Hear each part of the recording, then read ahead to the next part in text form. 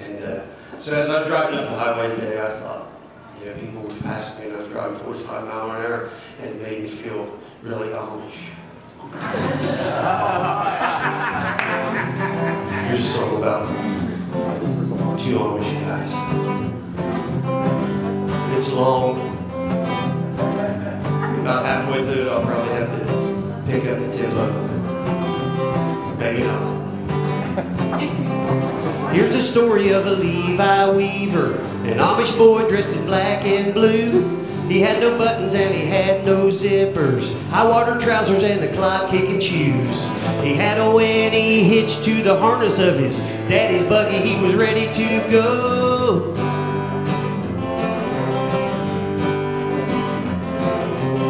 He had some business in the town of Somerton, sell some chickens and some cottage cheese, take the money to the local hardware, buy a hammer and some 10 pennies. On the way home, stop at McDonald's maybe, watch them tourists as they come and they go.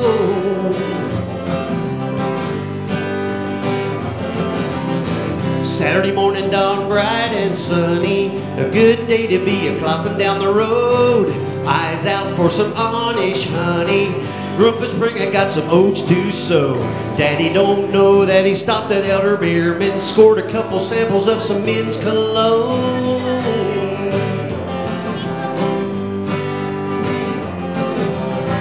Up ahead he saw another buggy, looked like Cousin Emmanuel. He tipped away and he'd go a little bit faster, pulled alongside so that he could tell. Emmanuel, he looked a little red-eyed, said he'd found some whiskey and his daddy didn't know.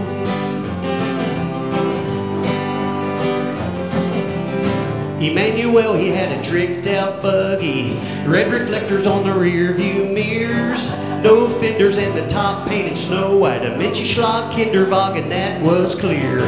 He had a boombox jamming in the floorboard and Betty Yoder sitting oh so close.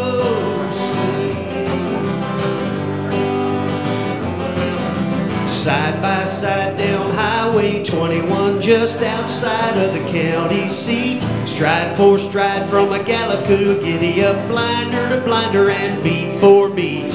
Old Levi knew better than anyone, and Amish boys got a need for speed.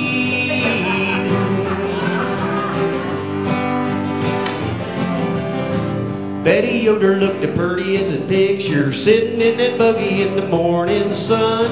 Levi winked, Emmanuel saw it, he said, "Hey, what was that, you Amish son of a gun?" He said. Levi said, "I'm a little bit faster, I think Betty'd rather ride with me." Yeah, the gauntlet had been laid down. Purty Betty, she giggled just a little. Emmanuel, he got red around the gills. Levi was taking his half out of the middle. They were trading paint up over that hill.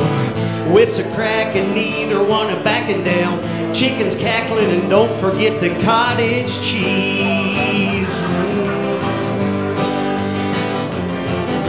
Side by side down Highway 21, just outside of the county seat. Stride for stride from a gallop to a giddy up, blinder to blinder and beat for beat. Old Levi knew better than anyone, and Amish boys got a need for speed.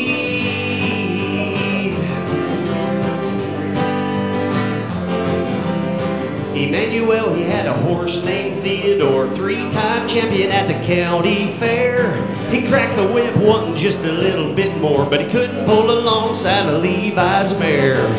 Neck and neck and headed for the S-curve in an oncoming Chevy that neither one saw.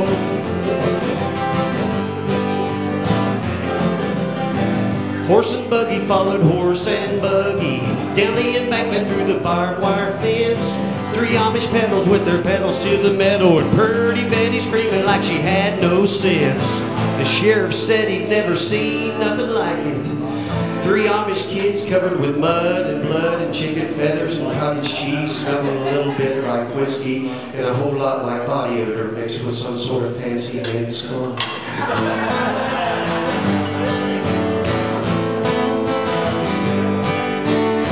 They They buried Theodore out in the cornfield. Now he's fertilizer pushing up Silver Queen. Emmanuel and Betty, they finally got married. They just bought him a brand new refrigerator that runs on kerosene. Emmanuel, he's somewhere out on a hay wagon. No, Levi's somewhere out on a hay wagon, silhouetted by the Amish autumn night with bragging rights. That's the story of Levi Weaver. He made Emmanuel a new believer. I read about it in the local paper. That's the story of Levi Weaver.